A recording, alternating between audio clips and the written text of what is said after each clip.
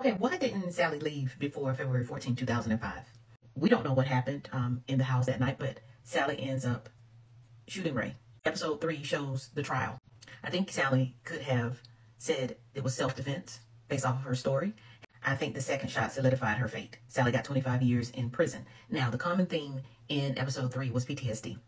Sally suffered PTSD while in the military, also having come from an abusive family when she was younger. We get to see the effects that PTSD had on not only Sally psychologically, but her kids.